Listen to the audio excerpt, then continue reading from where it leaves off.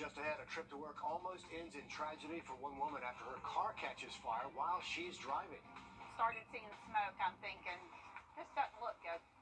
Next on News 12, how a stranger on the road jumped in to save her life.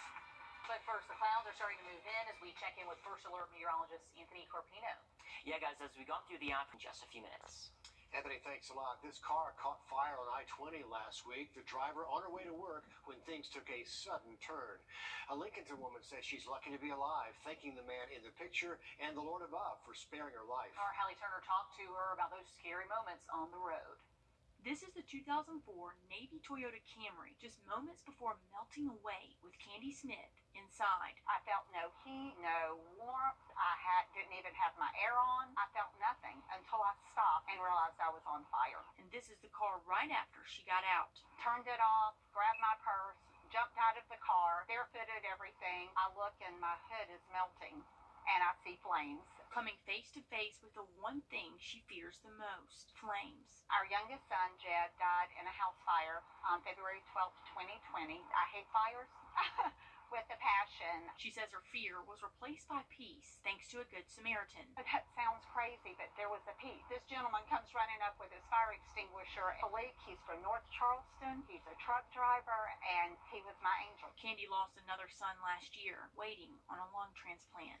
When Walker got COVID, literally people all over the world would message us and pray for us. We had hotel rooms paid for. We would have gas money sent to us. She says Khalik stopping was a reminder of the Lord's direct protection she's experienced through the good and bad. It could have been a lot worse. Again, God's faithfulness, God's timing, and, he cleared the road, and all I could do is thank him. Thank you for your mercy.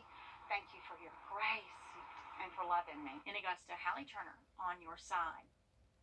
Just amazing. So thankful that ended happily. Yeah. And I guess she isn't holding it against the Camry either because Hallie said she's already bought another Camry. There you go. She liked the car. Good people who stop what they're doing to help somebody who really needs it.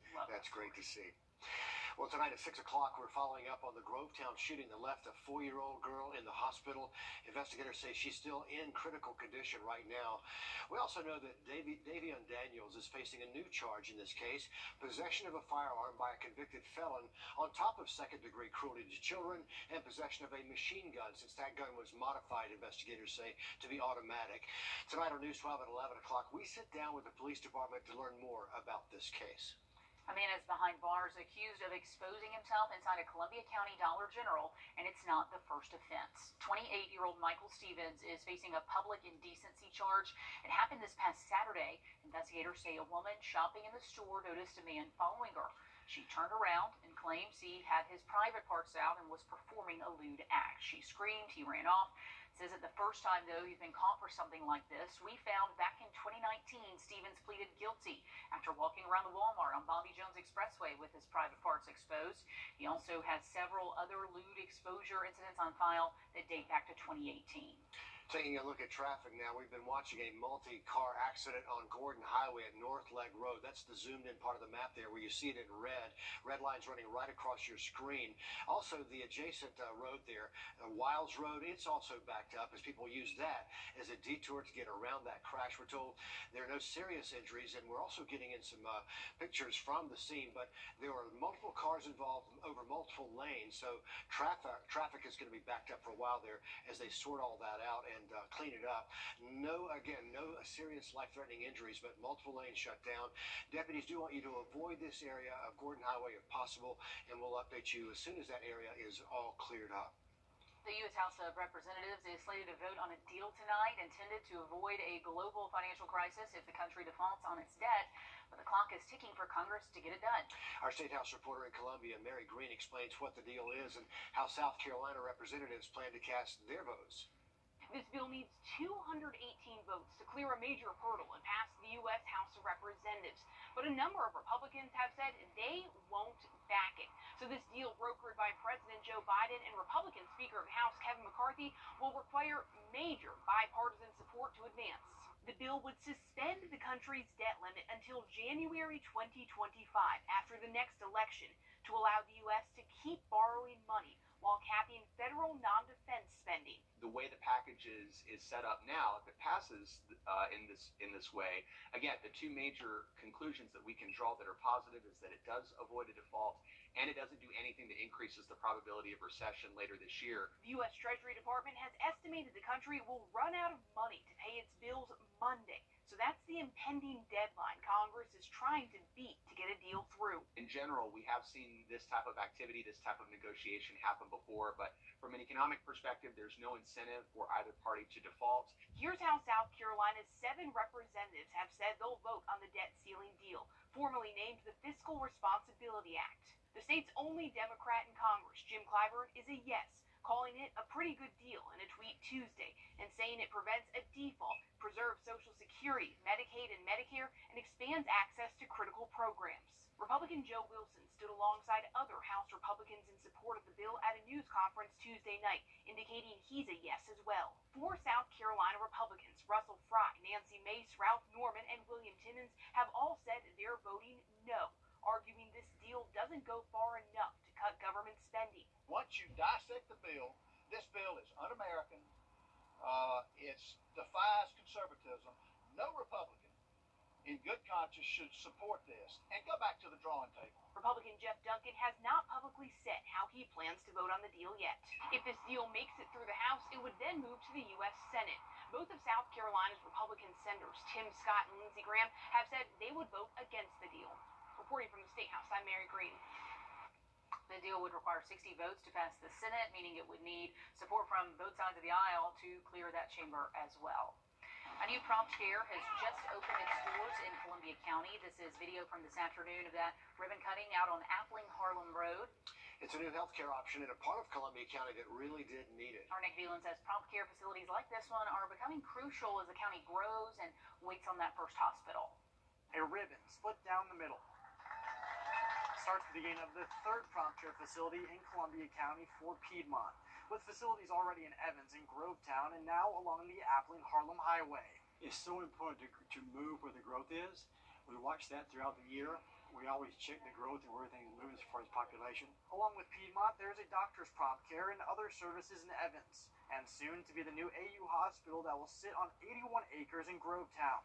Trees are being cleared throughout the area of where the facility is going. Columbia County's population is rapidly growing, and with that come healthcare needs, and so we're thankful for Piedmont Hospital and Wellstar for bringing services that our citizens need in the form of healthcare to our area. And this new facility at the Pumpkin Center is 4.5 miles from downtown Appling and 4.5 miles away from downtown Harlem, right in the middle of the two locations who've needed local healthcare for years. We've been without health care probably for about 15 years. That was when our last doctor left Harlem.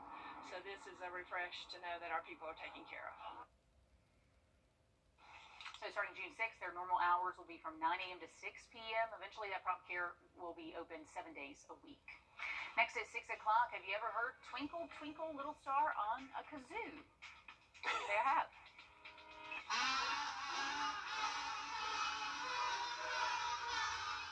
Well, there we all have it. After the break, we're going to take you on a one-take trip that you and your family can enjoy this summer. And as you're heading out the door this evening, we're nice and dry. The rain chances are staying low and maybe even getting just a little bit more sunshine over the next couple of hours before the sun goes down. Have the full forecast when we come back. Time and temp. Closer to seasonal highs as we get closer to Tuesday and Wednesday. Those temperatures between about 87 to 89 degrees. So that'll be finally where we should be for this time of year. Morning temperatures slightly sticky into the mid-60s.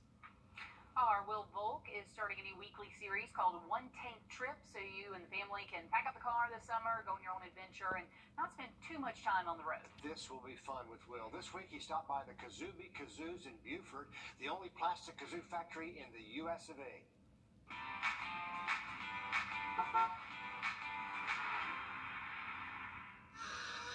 Ah, sweet, sweet music.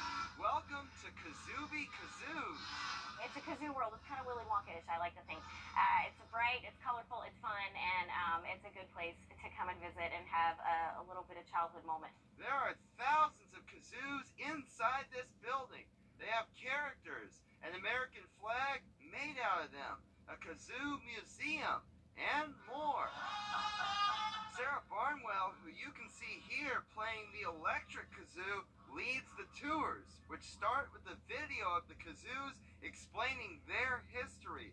Then later, she'll take you to the back where new ones are born. We make about 1 million kazoos a year. We average about 5,000 a day, and every other day we have kazoos going somewhere else in the world. Barnwell says they've sent kazoos to 6 different continents, and they're all made by hand right here. Good job! They can also show you how to make your own. These kids didn't waste any time trying out their new kazoos. They make cool noises, and they're fun to blow on. Can you sing Twinkle Twinkle Little Star? Do you think Mom's gonna enjoy the ride home? No. Kazooie Kazoos, where millions of new kazoos are created, and new musicians are too. In Beaufort, Will Volk, on your side. A really underappreciated musical instrument, if you ask We me. are sorry in advance when your kids ask to go and the car ride home. Sorry, kids, they don't sell them. You can just play with them there. Kazooie Kazoos is a little over a couple of hours away from Augusta. Yeah, Barnwell says you can visit the museum for free. The tour does cost money, but yeah, one-tank trip. Sounds good. Thanks, Will.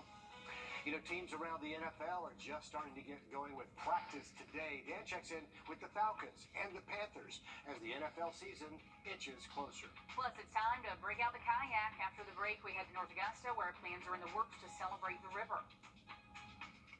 First Boy and Associates. The Down the River Sports and Music Festival just days away in the city of North Augusta, busy getting ready for that big event. ML has caught up with Mayor Britton Williams to find out more about this celebration along the Savannah. I'm here at the Sharon Jones Amphitheater where the Down the River Sports and Music Festival will be happening this weekend. However, that is not the only thing that the City of North Augusta has in store for the future for outdoor recreation. The City of North Augusta has become known for its greenway, and Mayor Britton Williams hopes it will also become known for its waterfront. It always amazed me. I've lived in North Augusta 30 years, and we've never had an event where we were on the water. Last year, the City of North Augusta held their Rocking and Rafting Festival. Kayak races, paddleboard races, homemade raft races, food trucks, vendors. It was awesome. This year, they're holding a festival that Mayor Williams believes shows even more of what North Augusta has to offer. Not only do we have the river, but we have an amphitheater and a greenway right there with it. The Down the River Festival will be 2 days long, featuring multiple runs, water races, vendors, and even a concert. It's going to be an awesome weekend. In the future, the city hopes to expand their options for waterfront activities even further. We're in the process of putting in a new boat dock that's going to be a game changer. Williams believes the new boat dock should be completed this fall. We have this amazing body of water, the Savannah River. There's just so many things we can do on the water. And the Down the River Sports and Music Festival will be held right here at the Sharon Jones Amphitheater this weekend. In North Augusta, Emma Ellis on your side. So something to do this weekend. Looks like a great time. All we need is some good weather, and we'll get back to Anthony shortly in that. But the docks will be a nice addition too. Oh yeah, can't wait to see how that shapes up right there along the 13th Street Bridge. So we'll be watching for that too. As we go through the next few days, and those rain chances also going to stay on the lower side for us. We'll have one more check of that forecast when we come back. You're watching News 12 on your side.